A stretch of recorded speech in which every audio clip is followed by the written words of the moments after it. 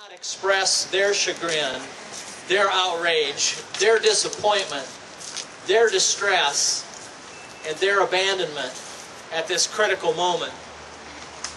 In my faith tradition, as in many of yours, we're called to look out the most for those who cannot look out for themselves. Jesus framed them as the least of these, my brothers and sisters. I can't improve on that. I dare say none of us can.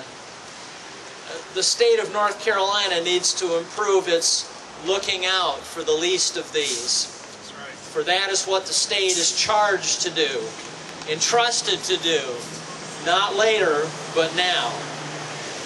The theory of community-based care that first found expression during the Nixon administration simply has not found its legs, not found its resources, not found leadership with the will to give it shape in our many localities, much less find the money to fund it adequately.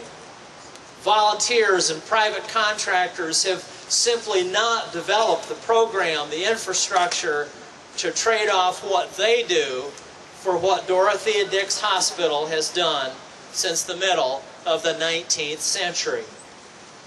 To vacate our only public mental health facility in the midst of a county of nearly 1 million citizens, to do so at this particular moment without an alternative in place, without an effective alternative already in place, is simply unconscionable.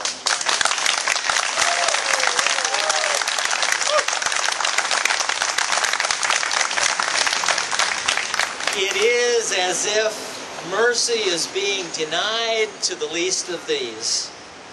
May God have mercy on us all.